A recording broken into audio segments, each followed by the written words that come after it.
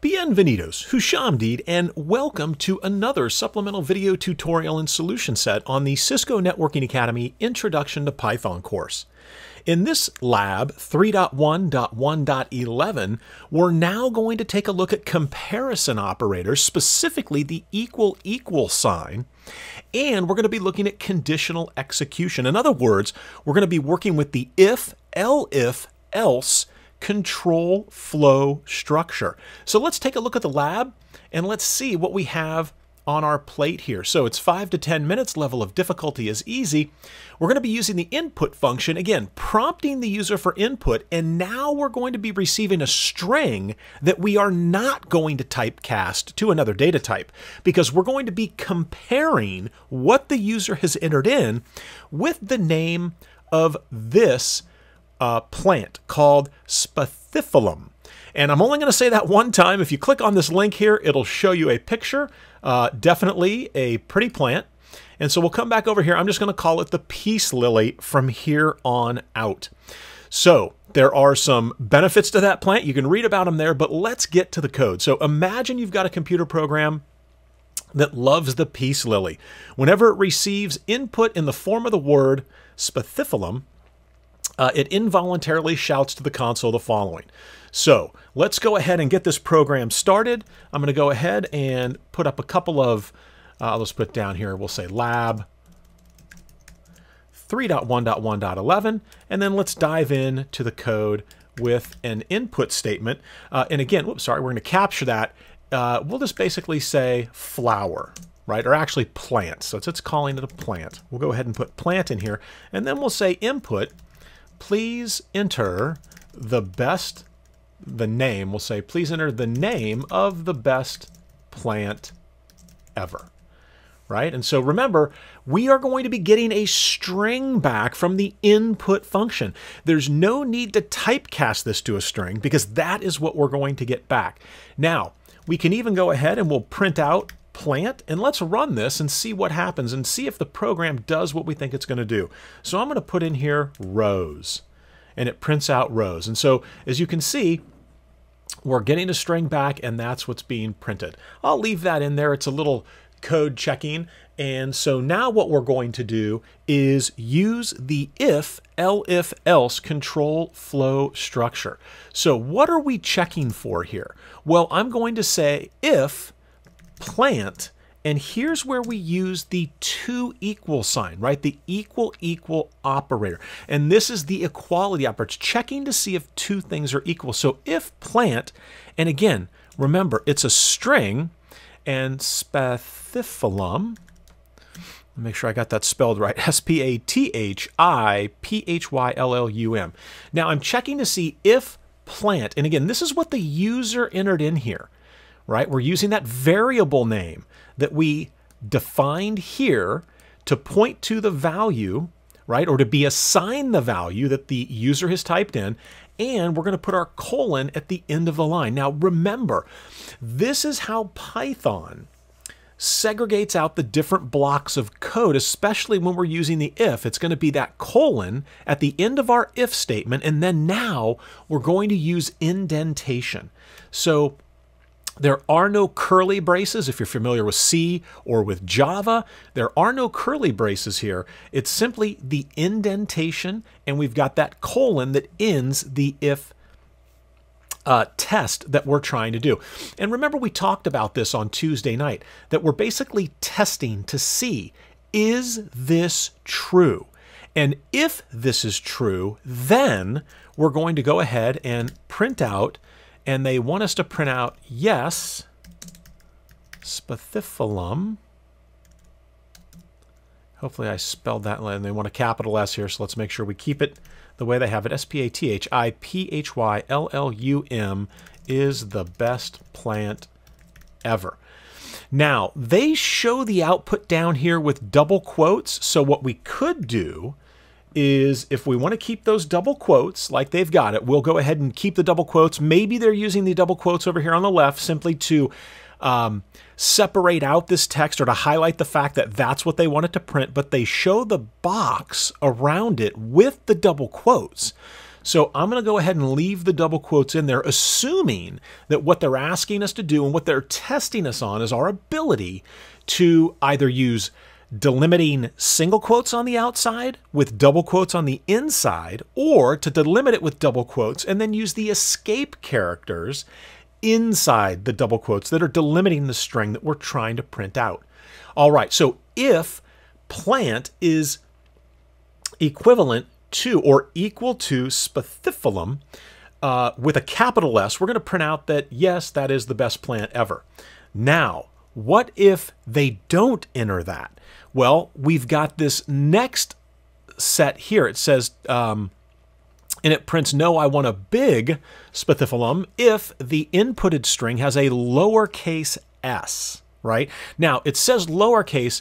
I'm assuming that they're not talking about, they're showing you with lowercase and a lowercase s, and here it's uppercase with a uppercase s and not the entire name. So what we're going to be checking for is, let's say elif, whoops, sorry, let's click over here.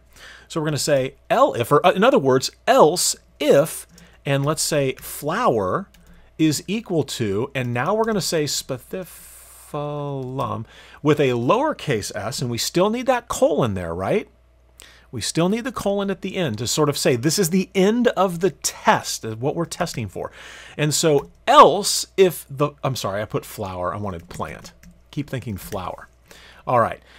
So if it's with a lowercase s, what we're going to print out is, no, I want a big spathiphyllum. Okay, and they also have the double quotes here on the inside, so we'll keep with the convention, right? We're delimiting our string with single quotes on the outside, and then we're going to be printing up those double quotes. Now, finally, we're going to put our catch-all, right? This is sort of the catch-all at the end, and that is if they don't enter spathiphyllum with a capital S, and they don't enter it with a lowercase s at the beginning. If they enter some other flower name or plant name, or they enter spathiphyllum with maybe a capital letter somewhere there in the middle, this is our catch-all, and it's just basically saying else, right? If they enter something other than spathiphyllum with a capital S at the beginning or a lowercase s at the beginning, this is what we're going to print out. And so again, they have this in double quotes as well, spathiphyllum. And this is interesting. I'm not quite sure input what the idea or the thinking was behind this error message.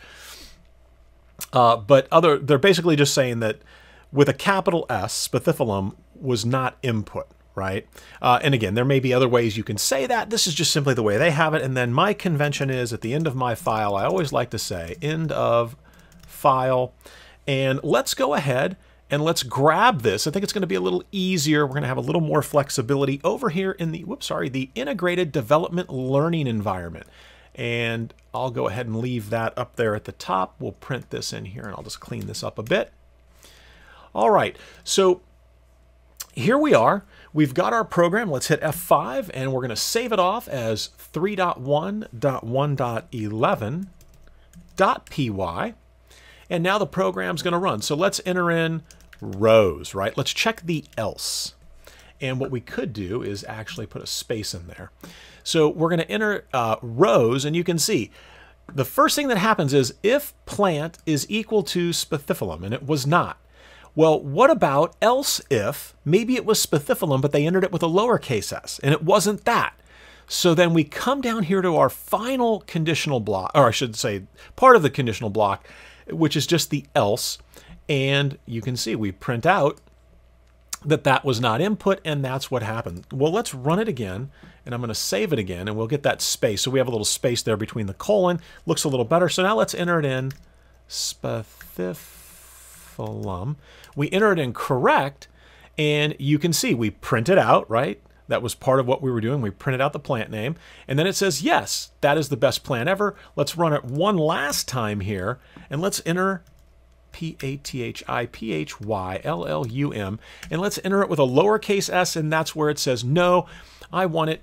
I want a big spathiphyllum, or we could have said I want an uppercase S with the spathiphyllum there. Now, something that's important. You'll notice I was spacing in here. Well, let's take a quick look here at PEP 8. Again, on indentation, sorry about that, on indentation, and you can see it's right here at the very beginning in terms of your code layout.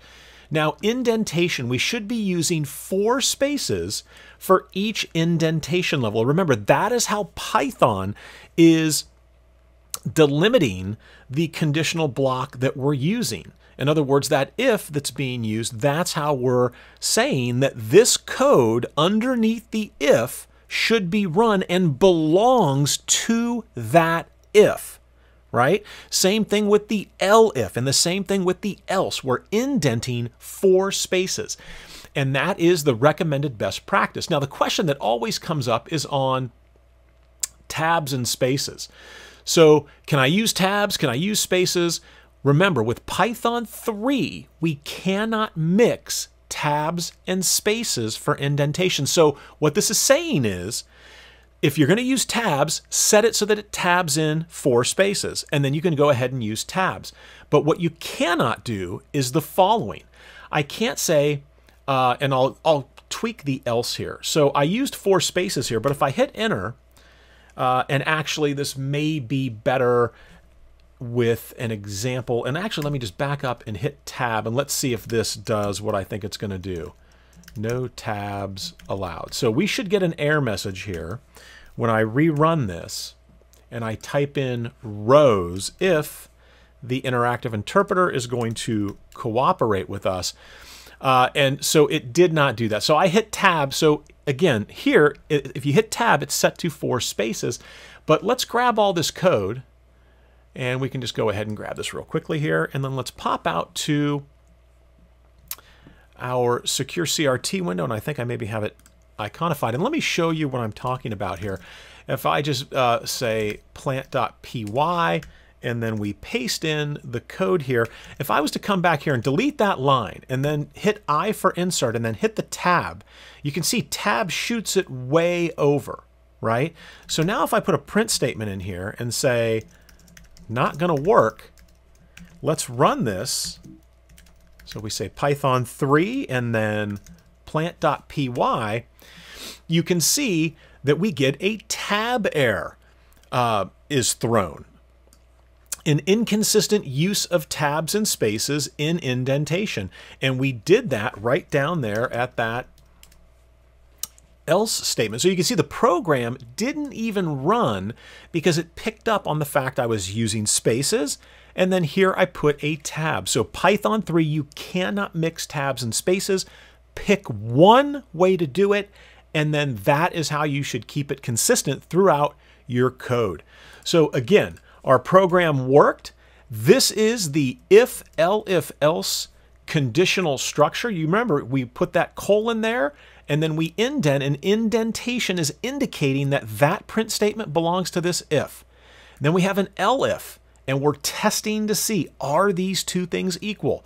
And then we indent 4 spaces, and this print only belongs to this elif. Finally, we've got our catch-all else, the 4 spaces, and this print will only run for the else condition, right? All right, well, hopefully that makes sense. We walked through, learned a little bit about botany along the way, and that is going to do it for this supplemental video tutorial and solution set on Lab 3.1.1.11. Thank you so much for watching, and I hope to see you in another video soon. Stay safe, stay happy, and stay healthy, and we'll see you in the next video. Thanks for watching.